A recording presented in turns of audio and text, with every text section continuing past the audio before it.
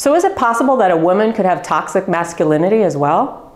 Well, in my opinion, yes, because I'm not looking at it from gender at all. So there's been a lot of discussion about toxic masculinity out in the world, out in society, and I feel like a lot of people butt heads on this subject. A lot of people talk about it, they don't exactly know, okay, what's the definition of it? You know, how much is past, how much is culturally programmed, how much is it just like leave guys alone and let them be who they are?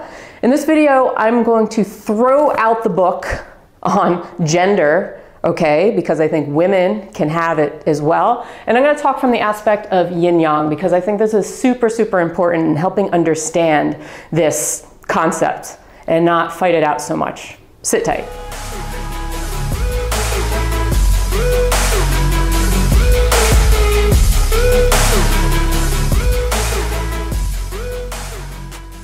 So if you Google toxic masculinity, here's the definition you get. Okay, it's defined as adherence to traditional male gender roles that subsequently stigmatize and limit the emotions boys and men may comfortably express while elevating other emotions such as anger. It is marked by economic, political, and social expectations that men seek and achieve dominance. Cultural pressures for men to behave in a certain type of way, okay? Manliness, perpetuating domination, homophobia, and aggression. All right, so today we're gonna talk about it, because why not?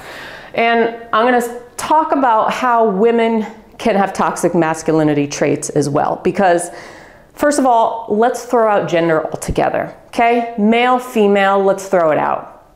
Except for this one little thing that I'm going to mention here, okay? We're going to talk about yin-yang today, or yang-yin, okay?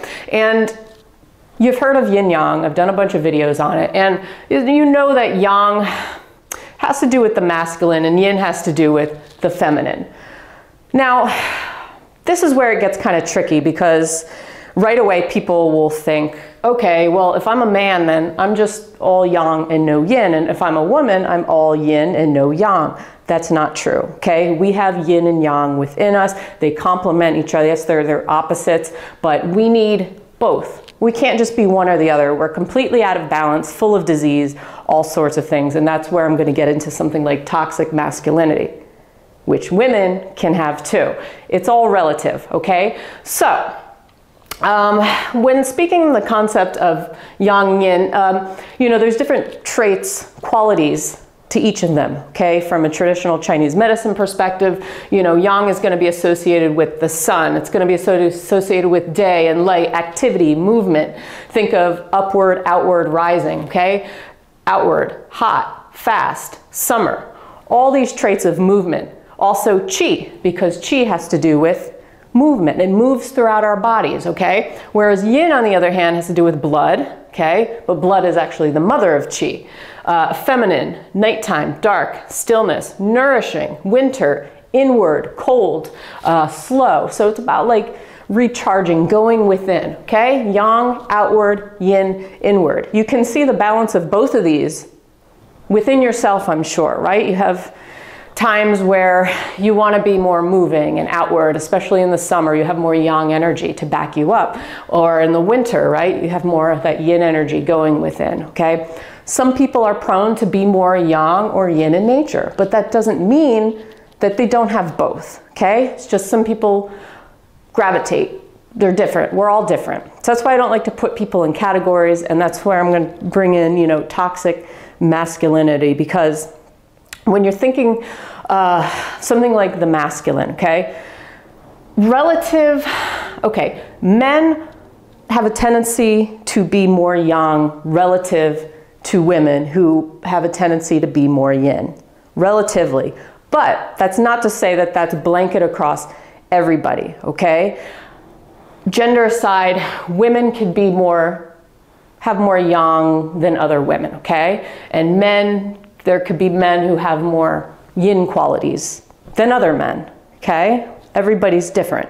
And I'm going to tie in the 5 elements to this too: fire, earth, metal, water, wood, because if you've seen some of my other videos, you've seen that I've discussed how everybody has 1 or 2 more dominant stronger elements within them, and that's basically comes out through how they relate to the world, how they express themselves, all that jazz, okay? So there are elements that are more yang in nature, and there's elements that are more yin in nature. So when we're talking from the point of toxic masculinity, you know, it can stem from a lot of things. It could be culturally being programmed, right? Okay, men, there's certain expectations out in society that men need to provide for their families and be strong. This is not any news to anybody, okay? This is not anything new. But on the other hand, women can have toxic masculine traits, say, and this was something somebody brought up in a Facebook group I'm a part of, like extreme feminism, okay? Extreme feminism could actually be considered toxic masculinity. Now, this is just my opinion. I'm not by any means an expert, not claiming to be an expert and know it all, but this is kind of, I was thinking about this, and I thought it was really, really interesting because I was like, yeah, you know what? Because the extreme feminist approach is actually more yang in nature, not yin in nature. Even though they're female and they're about female rights, justice, they're more yang in nature, okay? They have this more wood kind of energy. And you know, what is the emotion associated with wood is anger. So when you think of somebody who's trying to dominate and control, and yes, it's about ego and pride and protection, usually they are sitting in a state of anger, okay? Associated with this wood element, okay? Wood and fire are more yang in nature, whereas you have your earth, metal, and water are more yin in nature. But if you're thinking from the 5-element cycle, each element nourishes the one after it. So water is actually the mother of wood. And water, what is the emotion associated with water? Is fear. So a lot of times, projecting out anger, what's underneath it? Fear. So you have to wonder, okay, somebody who has toxic masculine traits, who is trying to dominate everybody, who's trying to prove themselves. It's a little bit of anger in there, or something like that, right? Maybe they have underlying fear. Maybe their water is not nourished, and water is the most yin. Think about it. This is what I found was interesting, okay? So if you think of yang is qi, right? Qi is the commander of blood. Blood is yin. Yin is feminine. So toxic masculinity, you could say, okay, you know, somebody who's yang is commanding, the masculine is trying to command the feminine, right? Trying to command the yin, trying to be like all powerful. But on the other hand, blood is the mother of qi. I hope this makes sense. I found it interesting, okay? Blood is the mother of qi. So blood is yin, right? Complete yin. Water. Water nourishes yang here, okay? So it's like if somebody has a yin deficiency, like they weren't nourished in some way, and that's why they're this way. Like you could look at the psychology behind somebody who has toxic masculine traits, and it could be, I'm not saying this is for everybody, but I would find it interesting if somebody maybe didn't have the mother figure in their life, or didn't learn how to express their emotions when they were younger. Like they didn't have that yin nourishing quality in their life.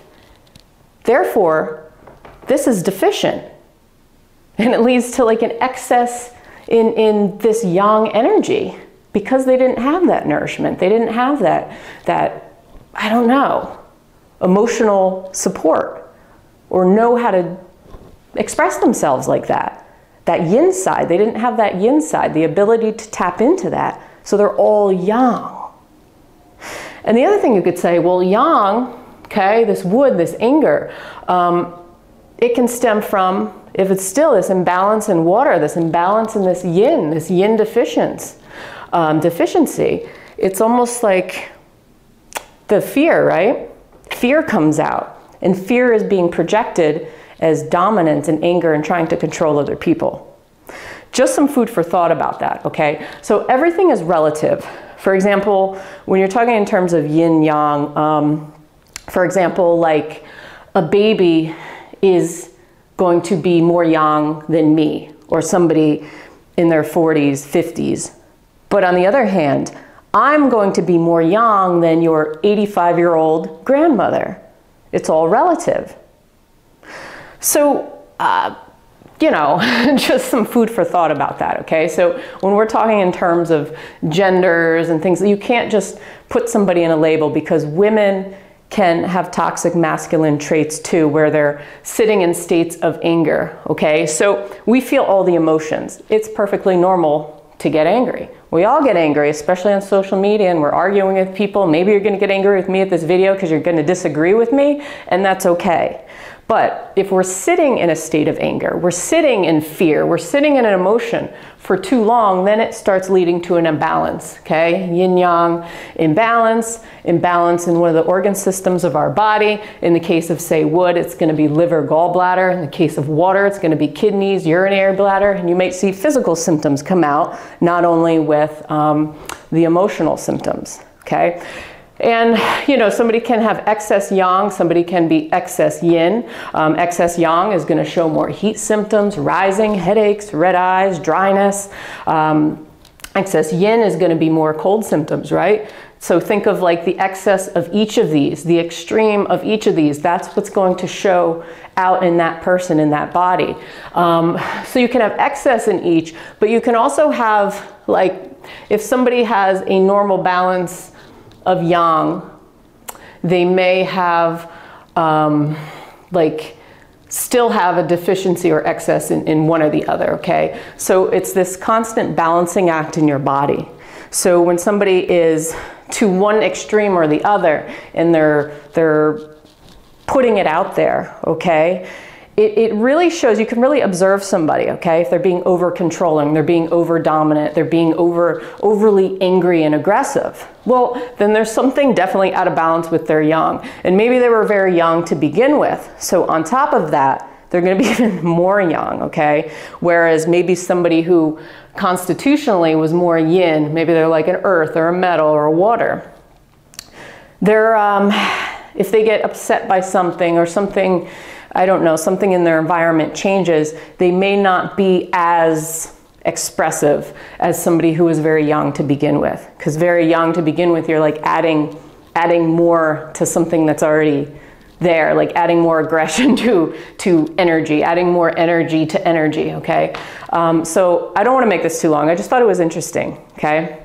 So next time, you know, this term comes up, throw out the gender altogether. Even though I put the genders here just to give a description of each of these, it's not saying because, you know, I could be feminine, I could be under yin, but I could also have a lot of yang in me, a lot of yang qualities, okay, compared to another woman or compared to even a guy, you know, who has a lot of yin qualities. So that's all I wanted to mention today. Don't put everybody in a box. And I don't know, if you enjoyed this, let me know. Let me know your thoughts. Put them below, in the comments below, and subscribe for new videos every single week. Other than that, have a great day, and I will see you on the next video. Peace.